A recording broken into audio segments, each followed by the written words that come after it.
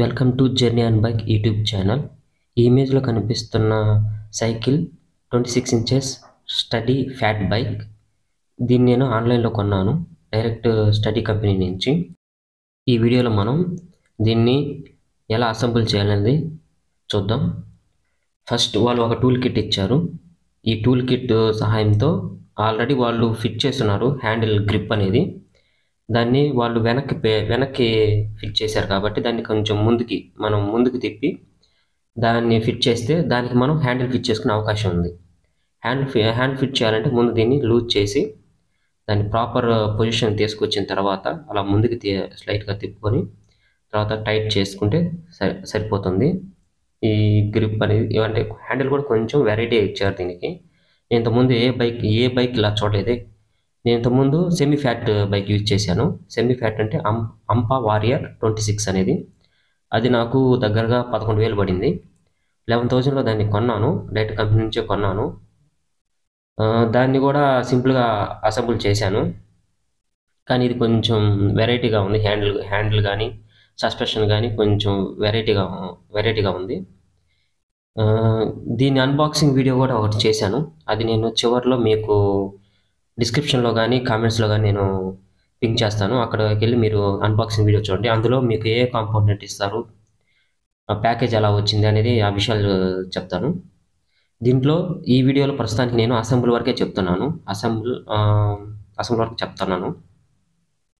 తర్వాత హ్యాండిల్ ఇలా గ్రిప్కి ఇలా ఫిట్ చేసుకున్న తర్వాత స్క్రూని టైట్ చేయాలి. స్క్రూ టైట్ చేయడం అనేది కొంచెం లేట్ అవుతుంది, ఎందుకంటే స్క్రూని ఎక్కువగా తిప్పాల్సి వస్తుంది. అంటే లాంగ్ స్క్రూస్ కాబట్టి ఎక్కువ రొటేషన్ అవసరం అవుతుంది. అందువల్ల కొంచెం లేట్ అవుద్ది హ్యాండ్ వరకు. మిగిలిన టైర్ అనేది నేను ఇంకా ఫిట్ చేయలేదు. టైర్ అనేది హ్యాండిల్ ఫిట్ చేసిన తర్వాత టైర్ అనే సైకిల్ని ఆపోజిట్లో తిప్పిన తర్వాత అక్కడ మనం టైర్ అనేది ఫిట్ చేసుకోవాలి. ఇది కొంచెం ఈజీ అనిపించినా కాకపోతే కొంచెం టైం పడుతుంది. నాకైతే దగ్గరగా 4 నిమిషాలు పట్టింది, అంటే మొత్తం కాంపోనెంట్స్ అన్నీ ఫిట్ చేయడానికి.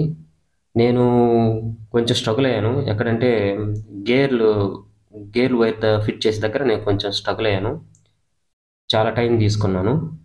అందుకని చెప్పి ఈ వీడియోలో నేను కొన్ని కాంపోనెంట్స్ ఫిట్ చేయడం అనేది స్కిప్ చేశాను. అవి ఏంటంటే మడ్ గార్డ్స్ అనేవి ఫిట్ చేయడం నేను వీడియోలో పెట్టడం లేదు. అది ఈజీయే, దానికి ఏ టూల్ కిట్ అవసరం లేదు. 2 టూల్ కిట్స్తోనే దీన్ని మనం ఫిట్ చేయగలం. ఒకటి ఎల్ షేప్ స్పానర్ ఒకటి, నెక్స్ట్ వచ్చి నార్మల్ స్పానర్. నార్మల్ స్పానర్ అనేది మనం వీల్స్ దగ్గర యూజ్ చేస్తాము, కానీ దీన్ని ఇక్కడ ఇట్లాంటి చిన్న వాటికి వచ్చి మ్యాక్సిమం ఇదే సరిపోతుంది. అంటే బ్రేక్స్ ట్యూనింగ్స్ కానీ హ్యాండిల్ ఫిట్ కానీ వీటన్నిటికీ సరిపోతుంది. ఈ హ్యాండిల్ స్క్రూస్ని మనం ఎంత వీలైతే అంత గట్టిగా టైట్ చేసుకోవాల్సి వస్తుంది. ఎందుకంటే మనం ఎప్పుడైనా పెడలింగ్ చేస్తున్నప్పుడు కొన్నిసార్లు మనం హ్యాండిల్ని గట్టిగా చేత్తో వెనక్కి లాగుతాము. అలాంటి సమయంలో ఇది హ్యాండిల్ లూజ్ అయ్యే అవకాశం ఉంది. కొన్నిసార్లు గుంతల్లో సడన్గా పడినప్పుడు కూడా ఒక్కోసారి హ్యాండిల్ మీద ఎఫెక్ట్ పడుద్ది. అందుకని చెప్పి మనం కొంచెం టైట్గా చేసుకోవాలి. ఇప్పుడు ఏంటంటే బ్రేక్ లివర్ని కొంచెం లూజ్ చేద్దాం, ఎందుకంటే ఈ బైక్ని మనం తిరగతిప్పి పైనుంచి మనం టైర్ బిగించాల్సి వస్తుంది. పైనుంచి ఎందుకంటే మనం నార్మల్ కూడా బిగించవచ్చు, కాకపోతే పైన మనకి డిస్క్ బ్రేక్ కాబట్టి ఆ విధంగా బిగిస్తే కొంచెం కంఫర్ట్గా మనం బిగించవచ్చు.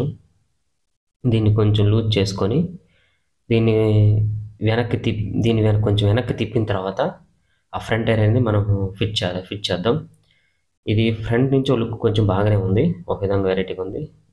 ఇక్కడ వీళ్ళు కొంచెం డ్యామేజ్ కాకుండా ఉండడానికి రబ్బర్ ప్రొటెక్షన్ ఇచ్చారు. రబ్బర్ ప్లాస్టిక్ మెటీరియల్తో ఇవి ఇచ్చారు. ప్లాస్టిక్ మెటీరియల్ని రిమూవ్ చేసిన తర్వాత సైకిల్ వెనక్కి తిప్పి చాలా జాగ్రత్తగా పైనుంచి ఆ టైర్ని మనం ఫిట్ చేయాల్సి వస్తుంది. కొంచెం బ్రేక్స్ లివర్స్ అనేవి చాలా నేరోగా ఉండడం వల్ల మనం ఆ డిస్క్ని కరెక్ట్గా ఆ బ్రేక్ లివర్స్ మధ్యలో పెట్టాల్సి వస్తుంది. చాలా తక్కువగా ఇచ్చారు, అంటే డిస్క్ వరకు పట్టే విధంగా ఇచ్చారు. నార్మల్లీ నేను వాటిలో కొంచెం లూజ్ చేసిన తర్వాత కొంచెం ఎడల్పు వచ్చిన తర్వాత ఆ ఖాళీ భాగంలో ఆ డిస్క్ అనేది ఉంచాను. ఆ డిస్క్ బ్రేక్ వచ్చేటట్టు ఫిట్ చేశాను. ఇలా ఒక్కొక్కసారి ఏమైందంటే రెండు పక్కల సమానంగా వచ్చేటట్టు మనం సెంటర్కి వచ్చేది చూసుకోవాలి. సెంటర్కి వచ్చిన తర్వాత మనం ఆ బోల్ట్ అనేది టైట్ చేయాల్సి వస్తుంది. అది ఆల్టర్నేట్గా ఒకసారి లెఫ్ట్ ఒకసారి రైట్ ఈ విధంగా టైట్ చేసుకుంటూ వెళ్ళాలి. ఫ్రంట్ వీల్ అనేది ఎగ్జాక్ట్ సెంటర్ పొజిషన్ వచ్చిన తర్వాత మనం బోల్ట్ని టైట్ చేయడం అనేది స్టార్ట్ చేయాలి. డిస్క్ బ్రేక్ అనేది బ్రేక్ ప్యాడ్స్కి టచ్ అవుతుంది.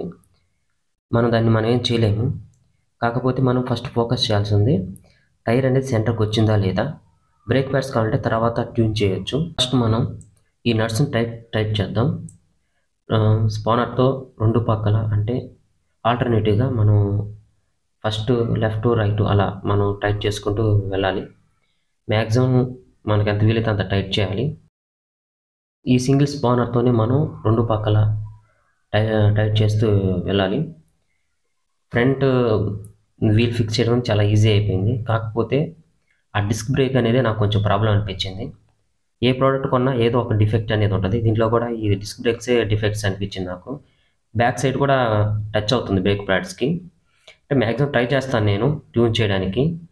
ఒకవేళ మెకానిక్ షాప్ దగ్గర తీసుకెళ్తే వాళ్ళు దాన్ని బెండ్ చేయడానికి ట్రై చేస్తారు, దేన్ని అంటే డిస్క్ని.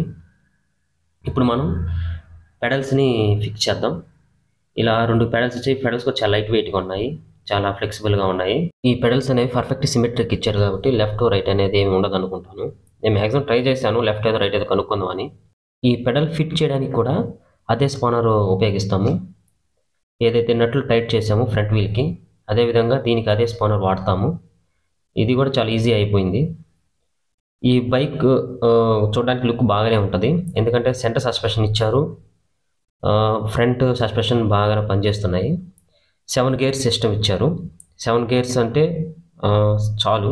మామూలుగా అయితే నేను సింగిల్ గేర్ వాడేవాడిని ఇంతకుముందు. ఇది ఫ్యాట్ టైర్ కాబట్టి నేను విన్న దాని ప్రకారం ఫ్యాట్ టైర్ అనేది కొంచెం హార్డ్గా ఉంటుందని చెప్పారు కాబట్టి నేను 7 గేర్స్ ప్రిఫర్ చేశాను. దీంట్లోనే 14th గేర్ 21 కాంబినేషన్ గేర్ కూడా ఉంది. 21 కాంబినేషన్ అంటే మరీ ఓవర్, అది మనకు అవసరం లేదు. ఈ బైక్కి 7 గేర్స్ అనేది ఎనఫ్. గేర్స్ అనేవి కొన్ని సందర్భాలు మాత్రం మనకు ఉపయోగపడతాయి, మిగిలిన టైం అంతా మనం ఎనర్జీ మీద డిపెండ్ అవ్వాలి. మ్యాక్సిమం ఎనర్జీ మీద డిపెండ్ అయితేనే మేలు, మన స్టామినా కూడా పెరుగుతూ ఉంటుంది ఎనర్జీ మీద డిపెండ్ అయితే.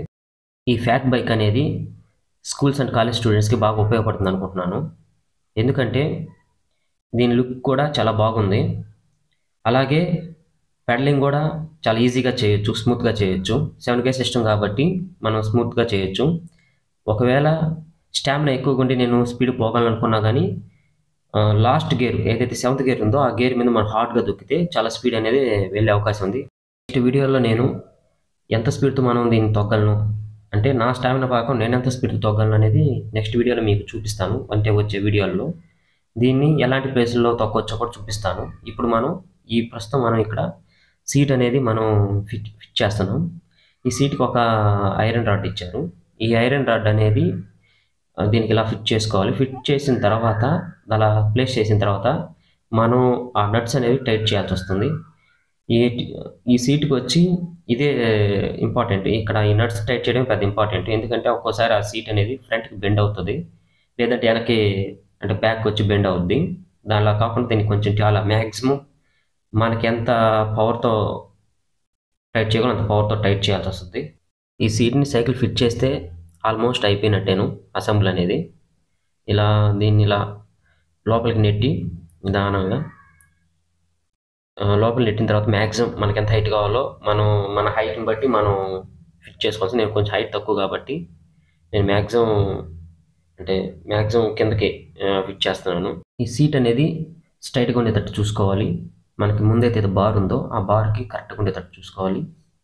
ఇక్కడ సైడ్ పక్క మనకు ఒక లెవర్ ఇచ్చి ఉంటారు, దాన్ని అలా రొటేట్ చేస్తే అంటే స్క్రూ టైప్గా దాన్ని అలా పట్టుకొని మ్యాక్సిమం టైట్ చేయాలి. అలా టైట్ చేసి నేను 3 టైమ్స్ తిప్పాను. అలా ముందుకు అనేస్తే లాక్ అయిపోతుంది ఆటోమేటిక్గా. ఇప్పుడు సీట్ అనేది అడ్జస్ట్ చేసుకుందాం కొంచెం, ఎందుకంటే సీటు ఒక్కోసారి పైకి వస్తుంది, అంటే మనం సైకిల్ ప్రకారం మనం బిగించుకోవాలి కాబట్టి. ఇప్పుడు దీన్ని కొంచెం లూజ్ చేసి కొంచెం బెండ్ చేసి ముందుకి టైట్ చేస్తే సరిపోతుంది. మ్యాక్సిమం స్ట్రైట్ అండ్ తట్ చూసుకోండి, ఎందుకంటే ఇలా మనం పెడలింగ్ చేసేటప్పుడు అది సీట్ అనేది థైకి అంటే రాసుకుంటూ ఉంటుంది. అలా రాసుకోవడం వల్ల కొంచెం అన్కంఫర్ట్గా ఫీల్ అవుతాం. ఇప్పుడు ఫ్రంట్ డిస్క్ బ్రేక్ని ట్యూన్ చేసుకుందాం. ట్యూన్ చేసుకున్న తర్వాత ఫస్ట్ ఆ వైర్ అనేది మనం లివర్ దగ్గర ఫిట్ చేయాలి. ఈ విధంగా జస్ట్ ఇది కూడా కొంచెం సింపుల్ అనిపించింది. ఎందుకంటే డిస్క్ దగ్గర మనం కొంచెం లూజ్ చేసి వైర్ని ఆ తర్వాత మనం దానికి అంటే లివర్కి లాక్ చేయాల్సి వస్తుంది. లివర్కి లాక్ చేసిన తర్వాత మళ్ళీ మనం డిస్క్ బ్రేక్ దగ్గరికి వెళ్ళి ఆ వైర్ని వెనక్కి లాగి టైట్ చేసి దాన్ని ఫిట్ చేస్తే మనకి బ్రేక్ అనేది ఎఫిషియెంట్గా వర్క్ అవుతుంది. ఆ తర్వాత ఫ్రంట్ డిస్క్ దగ్గర ఉండే డిస్క్ ప్యాడ్స్ని మనం ట్యూన్ చేయాల్సి వస్తుంది. నేను ఆ డిస్క్ ప్యాడ్ని సరిగ్గా ట్యూన్ చేయలేకపోయాను. చాలా మ్యాక్సిమం ట్రై చేశాను. కాకపోతే ఎక్కడో ఒక బెండ్ అనేది ఉంది డిస్క్ బ్రేక్ అనేది. అందువల్ల నేను మెకానిక్ దగ్గర తీసుకెళ్ళి ఫైనల్ ట్యూన్ చేయించాల్సి వచ్చింది. ఈ విధంగా దీన్ని ఆ గాడిలోకి పెట్టిన తర్వాత వైర్ని కొంచెం ముందుకని దాన్ని అలా ఆ నట్ని కొంచెం రొటేట్ చేస్తే చాలు మనకి డిస్క్ బ్రేక్ రెడీ అయిపోతుంది. నెక్స్ట్ ఆ వైర్ ఎండింగ్లో మనం దాని డిస్క్ దగ్గర డిస్క్ ఏదైతే ఉందో ఆ డిస్క్ దగ్గర మనకి అక్కడ కూడా ఒక స్ప్రింగ్ యాక్షన్ సిస్టమ్ ఉంటుంది. దానికి అలా కిందకి లాగి మనం దాన్ని గట్టిగా ఫిట్ చేస్తాం. దీనికి కూడా ఆరెంజ్ టూల్నే వాడచ్చు. వాళ్ళు ఇచ్చిన ఆరెంజ్ టూల్నే ఉపయోగపడుతుంది. అది 4 రకాలుగా ఉపయోగపడుతుంది. 4 చోట్ల మనం 4 విధాలుగా ఉపయోగించవచ్చు దాన్ని అలా గట్టిగా అంటే ఫిట్ చేస్తే మనకు బ్రేక్ అనేది ఎఫిషియెంట్గా వర్క్ అవుతుంది. ఈ బైక్ చూడడానికి మీకు ఎలా అనిపిస్తుందో కామెంట్ సెక్షన్లో కామెంట్ చేయండి. నేను దానికి ఖచ్చితంగా మీకు రిప్లై ఇస్తాను. అదే సమయంలో ఈ బైక్ తక్కువ రేటు కొనే అవకాశం ఎటువంటి అవకాశం ఉంటాయో కూడా మీకు చెప్తాను నేను. ఈ బండిని మనం అక్కడ మెన్షన్ చేసిన రేట్కి మనం కొనాల్సిన అవసరం లేదు. కొంచెం తక్కువ రేటు కూడా మనం తీసుకువచ్చే అవకాశం ఉంది. ఇది అమెజాన్లో అయితే దొరకదు. ఇప్పుడు రేర్ డిస్క్ బ్రేక్ను కూడా మనం ట్యూన్ చేద్దాం. అదేవిధంగా వైర్ని కూడా ఫిట్ చేద్దాం.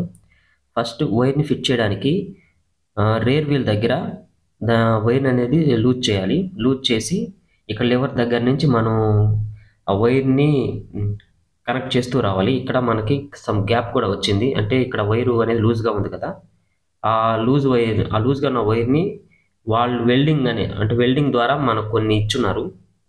వాటిని కనెక్ట్ చేస్తూ బ్యాక్ సైడ్కి తీసుకురావాలి. అలా టైట్ చేసినప్పుడే మనకి అది వర్క్ అవుతుంది. అదేవిధంగా గేర్ వైర్ని కూడా మనం ఫిట్ చేద్దాం. ఈ గేర్ వైర్ ఫిట్ చేయడానికి నాకు కొంచెం టైం పట్టింది. ఈ గేర్ని సరిగ్గా ట్యూన్ కూడా చేయలేకపోయాను. ఎందుకంటే అది ప్రొఫెషనల్ వల్లే సాధ్యం అవుతుంది. ఎందుకంటే అక్కడ మనం ఆ గేర్ని ట్యూన్ చేయాలంటే కొంచెం అనుభవం ఉండాలి. నాకైతే అనుభవం లేదు. సింగిల్ గేర్ వరకే నేను వాడినాను కాబట్టి నాకు ఈ మల్టీ గేర్ అనేది తెలీదు.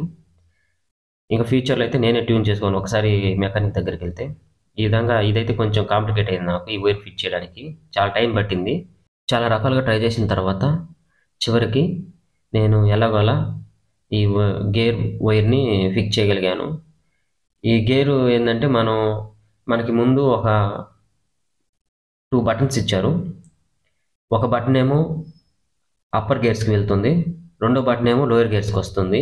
లోయర్ గేర్ అంటే చిన్న గేరు. ఈ చిన్న గేర్ మీద మనం తొక్కాలంటే చాలా హార్డ్గా తొక్కాల్సి వస్తుంది. అంటే చాలా కష్టం అనిపిస్తుంది. అదే పెద్ద గేర్ మీద తొక్కితే చాలా ఈజీ అనిపిస్తుంది. మనకి ఎలా కావాలంటే అలా తొక్కొచ్చు. మనం ఏ స్పీడ్లో కావాలంటే ఆ స్పీడ్లో కూడా వెళ్ళొచ్చు. మ్యాక్సిమం స్పీడ్ అంటే 30 వరకు వెళ్ళొచ్చని నేను అనుకుంటున్నాను, అంచనా వేస్తున్నాను. ఫ్యూచర్లో ట్రై చేద్దాం ఎంత స్పీడ్ వెళ్ళగలమో. నేను ఇక్కడ గమనించింది ఏంటంటే డిస్క్ బ్రేక్ అనేది బ్రేక్ ప్యాడ్స్కి టచ్ అవుతూ ఉంది. నేను ట్రై చేశాను ట్యూన్ చేయడానికి. చాలాసేపు ట్రై చేసిన తర్వాత కొంచెం తక్కువ టచ్ అయ్యేటట్టు ట్యూన్ చేయగలిగాను. అయితే ఎక్కడ ఫ్రిక్షన్ అనేది లేదు. వీల్ అనేది స్మూత్గానే తిరుగుతుంది కనుక నో ప్రాబ్లం. ప్రతి డిస్క్ బ్రేక్ ఉన్న సైకిల్కి ఈ విధంగానే ఉంటుంది. అది మనం ఏం చేయలేము దాన్ని. మెయిన్ కారణం ఏంటంటే ఆ డిస్క్లు అనేవి కొంచెం ఎక్కడొక్కడ బెండ్ అవుతుంటాయి. అలా బెండ్ అనేది సాధారణ విషయం. కొన్ని రోజులకి ఆ బ్రేక్స్ అరగడమో లేదంటే ఆ డిస్క్లు అరగడమో ఏదో ఒకటి జరిగి మనకి కంప్లీట్గా తగలకుండా అయిపోతాయి. ఇంకా మనం దాన్ని ఏం చేయలేము. మ్యాక్సిమం ట్రై చేయాల్సింది ఏంటంటే బ్రేక్ లివర్ని అడ్జస్ట్ చేసుకోవడమే. ఇక్కడ ఏంటంటే 2 వీల్స్కి డిస్క్ అనేది బెండ్ అయినట్టు అనిపించింది నాకు. కాకపోతే నేను మ్యాక్సిమం ట్రై చేశాను ట్యూన్ చేయడానికి. మళ్ళీ సైకిల్ని ఇంకోసారి వెలికిలు తిప్పి మ్యాక్సిమం మళ్ళీ ఆ బ్రేక్ లివర్ని తీసి మళ్ళీ కంప్లీట్గా బిగించి ఫిట్ చేశాను. మ్యాక్సిమం ఆ ఫ్రిక్షన్ అనేది తగ్గించాను. ఇలా తగ్గియడం వల్ల ఏంటంటే మనకి తొక్కే ఎఫెక్ట్ మనం తొక్కేటప్పుడు మన మీద అంత ఎఫెక్ట్ పడదు. ఆ బ్రేక్స్ ఎఫెక్ట్ అనేవి. ఇలా స్మూత్‌గా తిరుగుతుందా లేదా అని మాత్రమే మనం చూడాల్సింది. తగిలేదంటే కొంచెం తగులుతుంది ఎక్కడో అక్కడ. ఆ తగిలి కొన్ని రోజులకి అది అరిగిపోవడం వల్ల ఇంకా నాయిస్ అనేది రాకుండా ఉంటది. మ్యాక్సిమం ట్రై చేశాను. పర్లేదు. 2 బ్రేక్స్ బాగానే పడుతున్నాయి. ప్రైమరీ ఫిట్టింగ్ అనేది పూర్తయింది. ఇది టోటల్ సైకిల్ అనేది. నేను మడ్‌గార్డ్స్ ఇవన్నీ ఫిక్స్ చేసిన తర్వాత, నేను మెకానిక్ దగ్గరికి ట్యూనింగ్ కూడా తీసుకెళ్ళాను. ఇప్పుడు ఫైనల్‌గా అయితే ఇది సైకిలు. ఈ సైకిల్ మీకు నచ్చితే సబ్స్క్రైబ్ చేసుకోండి. అండ్ లైక్ చేయండి, కామెంట్ చేయండి. మీకు తప్పకుండా ఉపయోగపడే వీడియోస్ నేను చేస్తాను. ఫిట్‌నెస్ మీద కూడా నేను వీడియోలు చేయడానికి రెడీగా ఉన్నాను. ఈ సైకిల్‌తో నేను లాంగ్ జర్నీ కూడా వేస్తాను. ఈ లాంగ్ జర్నీ అనేది నేను వ్లాగ్‌లాగా చేస్తాను. చేసి యూట్యూబ్‌లో పెడతాను. ప్రతీదీ నేను మీతో షేర్ చేసుకుంటాను. ప్లీజ్ సబ్స్క్రైబ్ చేయండి. ఇది మీకు ఉపయోగపడుతుందని నేను ఆశిస్తున్నాను. Thanks for watching. బాయ్.